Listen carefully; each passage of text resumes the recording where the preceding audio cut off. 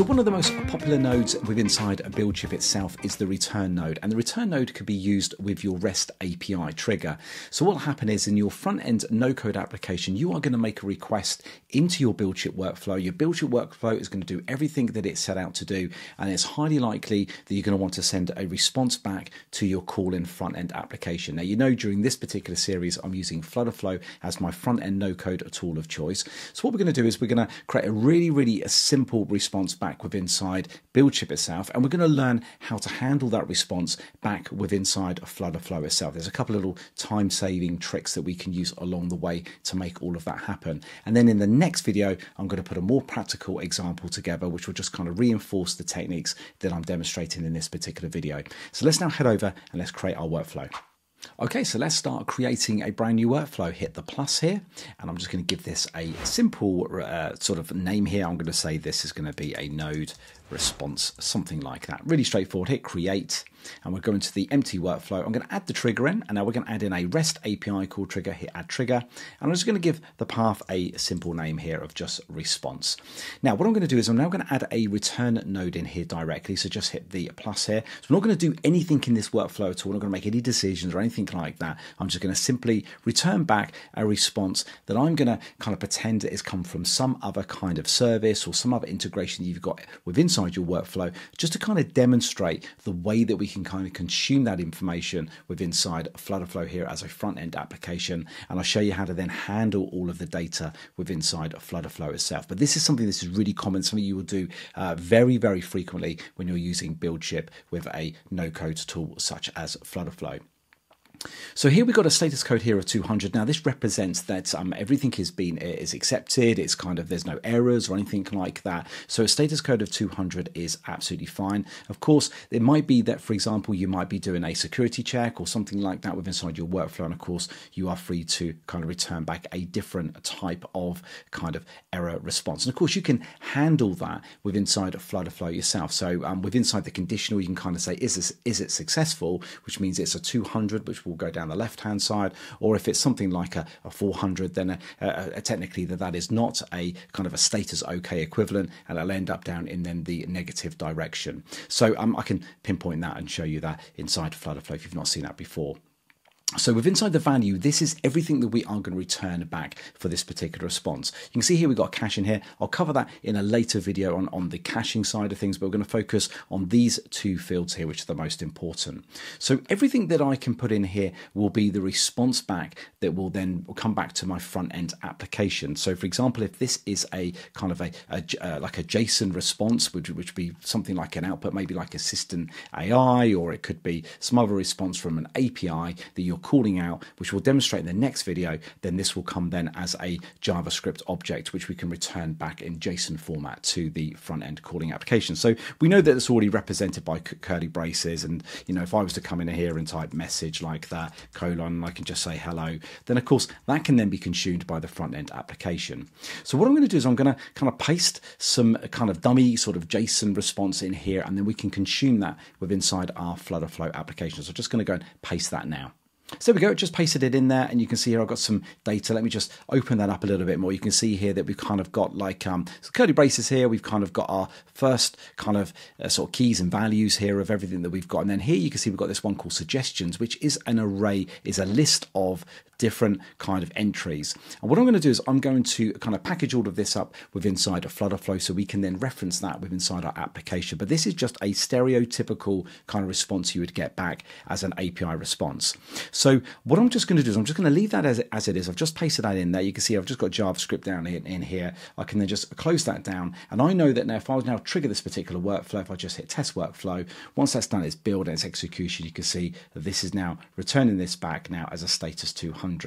So what I'm going to do is I'm just going to ship this now itself. So I'm just going to get that up and running with inside my particular project. And then of course, now I've got that, I can now copy the endpoint URL, and I can now take that back into FlutterFlow. I can kind of get everything configured inside the application. So let's head over to FlutterFlow now, and I'll show you how to consume this in a really easy way with inside FlutterFlow. Okay, so on screen at the moment is a really simple FlutterFlow application. And this application, what it's going to allow us to do is going to allow us to click this little button here that's going to make a call out to our BuildShip workflow. The response that's going to come back will be that JSON data that we saw applied earlier. And then we're going to want to somehow kind of get that data displayed within inside our FlutterFlow application. There's a number of different things that we can do to make that happen. So let's now walk through and then do that together. And of course, if you'd like to follow along, then the link is in the description to this particular starter project. And of course, the final project there as well, so you can kind of cross-check and make sure that you got everything right. Okay, so first thing I'm going to do is create my API call there on the left-hand side. Just choose API calls, hit the add. We're going to go create API call. I'm just going to give this a name of node response, something like that. It could be anything you like.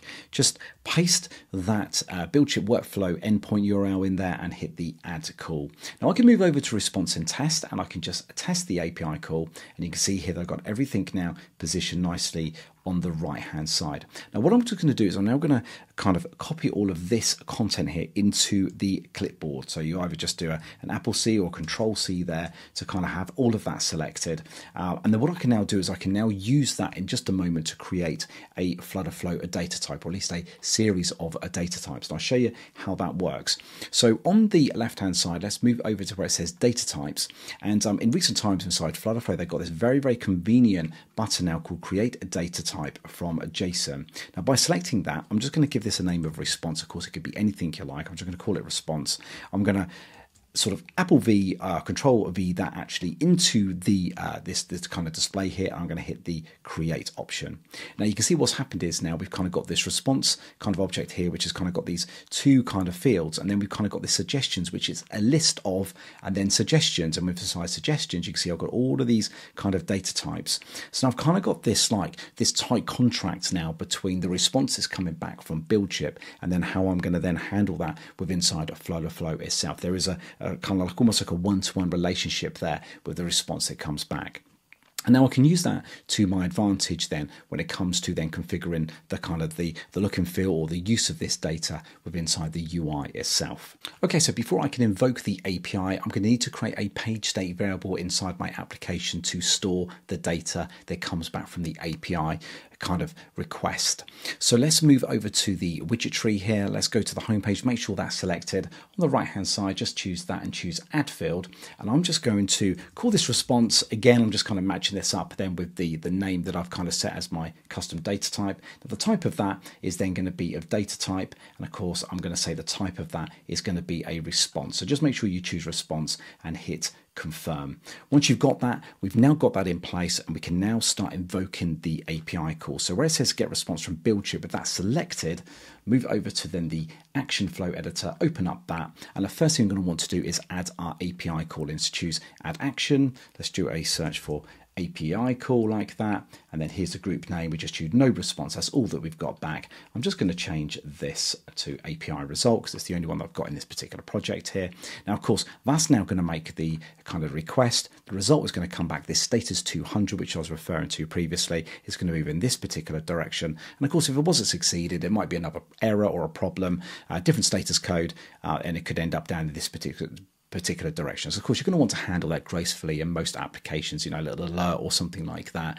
But for now, we're just going to handle the happy path scenario. So just going to hit the plus here. Now I'm going to choose add action. And I'm just going to do a search here for state because we're going to update the page state. So we've got all of that data that's kind of come back. We've got it there in memory now. We're going to want to now persist this to this particular kind of state variable. So choose add fields here. Just go to response.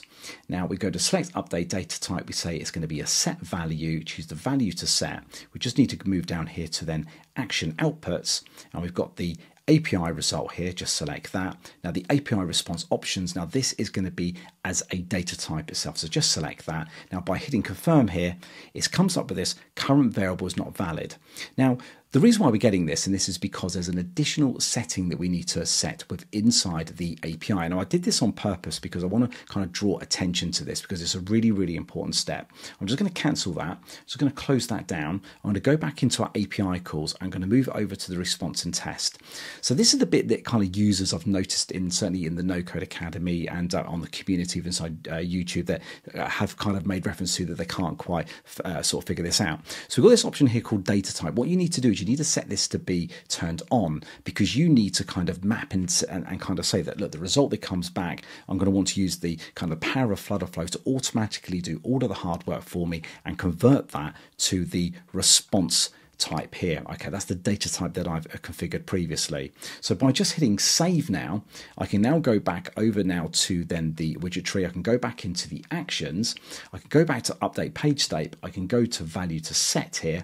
And now what I can do now is I can go down here. I can go down to the action outputs, and I've got the API result here. Just select that. And here I can now say data type, and by hitting confirm, everything is golden, everything is set, there's no errors coming up. So we now know that we've got this kind of this more contracted base kind of response now that is now part of the page state variable, which is now just called response. And once we've got that, of course, we can now then reference the fields and everything within that data type itself. Now we're going to move on to the next bit where we're going to now then present that information onto the UI. Okay, so back within the widget tree, then we can now just move on to the items column. So just select that, and we're going to now want to set this up now to kind of create these dynamic children from the data that is now come back and being persisted within that page state variable that we created earlier. So with item column selected, move up to here and let's select this option here called generate dynamic children. I'm going to give my variable name a name of just item, but the value, this is the most important bit now. We're going to go into here, we're going to select page state, we're going to go to the response. Now the available options, we're going to say data structure field. So we've kind of got the top level responsive, but we want to kind of get into the kind of the array called suggestions that we've got there, because we know that's a list of different suggestions. So go there, go to select field, we're going to say suggestions here, and we're just going to hit confirm. It's as simple as that. Hit save, we're going to get this message come up, we're going to press OK here, and now we're going to get this ghosted look with inside here. So that is certainly representing that we've got dynamic items that's coming up here. So one final thing that we need to do is choose a locations text. With that selected, we can go up to where it says text here, just select that. Now what we can now do is we can now select on this where it says item, select that. We can say the variable option. Now we're going to say data structure field. We're going to want to kind of reference the field directly here. Go to select the field, and we're just going to say a location name. I'm just going to give this a UI builder value here. Now all this is really doing is really just kind of converting something that won't look particularly attractive for design time. We can just call this a location name itself. So again, this is just something that is only displayed inside the design environment. You don't need to worry about that. Just hit confirm, and you can now see that I've got that here. Now if I was to run this particular application up, which we will do in just a moment, we should be able to hit this button and then see these locations come from our BuildShip kind of workflow. So let's fire this up in test and let's give this a whirl. Okay, so here we are then in test mode, just running in the web browser for now. I think it keeps it nice and simple. So there we go. I can just hit this get response from BuildShip here, and there we go. We got the 3 items that's come back as the actual response itself. So that's a really, really simple technique in order to get kind of API results into your FlutterFlow application using the power of data types to make sure that we kind of got this like one-to-one relationship there with the response that comes back from the BuildShip workflow.